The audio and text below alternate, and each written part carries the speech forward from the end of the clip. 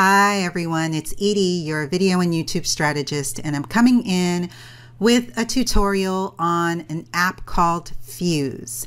And Fuse is a mobile app for TechSmith, and it is specifically so that you will be able to create and share content from your mobile device to your Camtasia projects.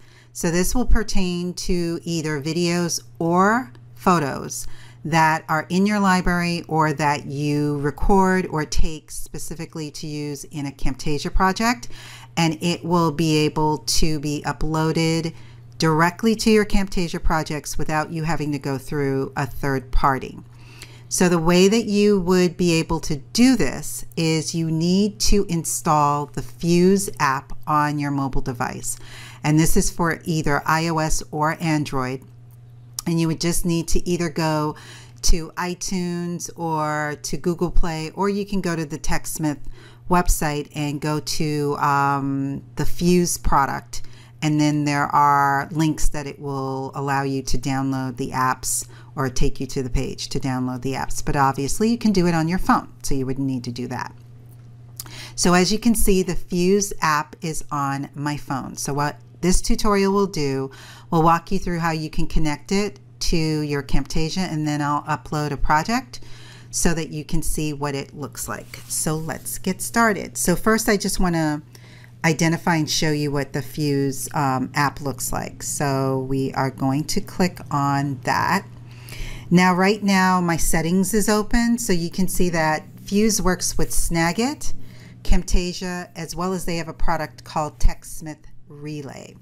So for this, we're going to go to our library, and you can see I already have some items. They're not the crazy videos and photos of my desktop that I just took before I started this tutorial.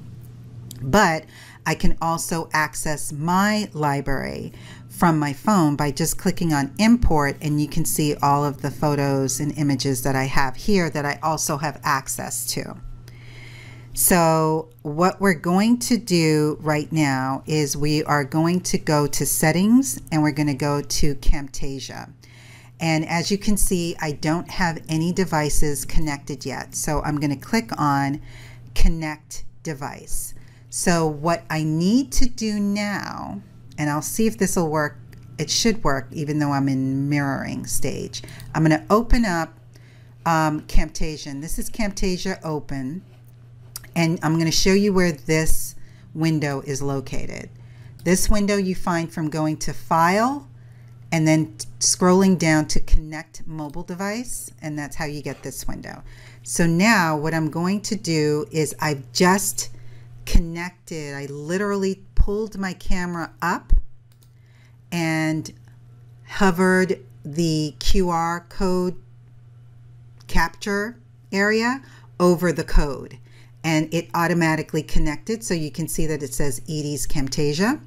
So it is now connected. So this is what I'm going to do next. I'm going to go to my library, and since I already have a couple of documents or items, I'm going to click on this one, and I'm going to then share, and then I'm going to find Camtasia as one of the apps that I have here, and there we go. And I'm going to click on Camtasia, and as you can see, it's uploading. So when we go back to Camtasia, you'll see that the image is in there. So I'll do another one without you sharing my screen, and I'm going to share just the still. I'm looking for the app right now. I found it, and there it is coming in. So it's as easy as that.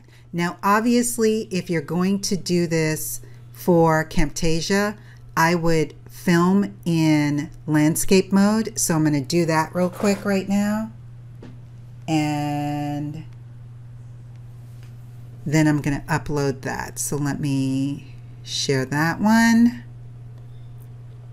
because you don't want to have to worry about the black bars on either side. So this one I actually did in landscape mode, and so I just want to pull it, oops,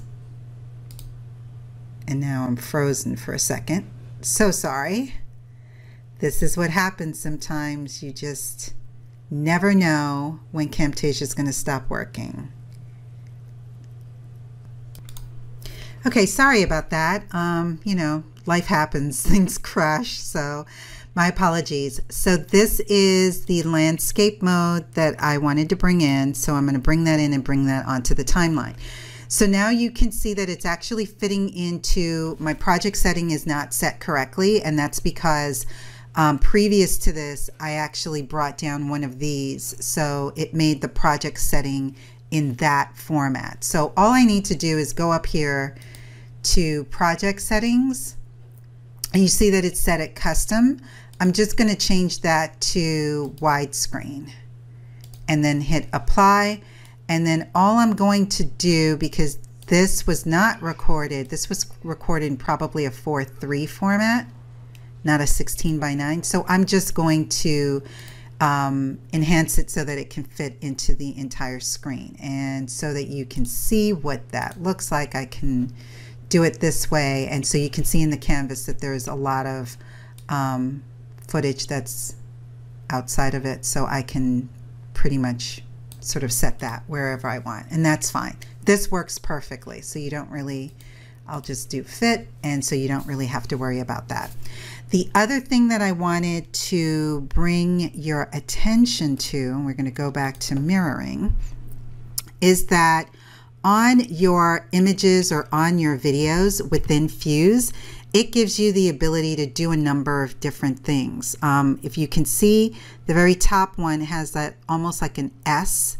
That basically is like a pen mark. So let's change the color. And so you can write on the screen if you wanted to. And then you can crop it if you also wanted to. So you can make it, you know, fit like that. And let's see if I wanted it to come up that way. And then you would come up here and hit crop, and you would say yes, and then it would crop it for you. Then if you wanted to trash the whole thing, you could go down here and say discard changes.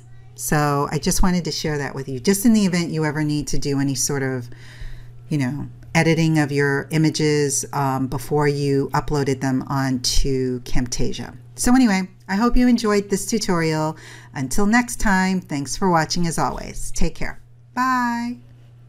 Thanks for watching. If you enjoyed this video, please make sure to like it, share it with your friends and colleagues, and do leave a comment below. Thanks again.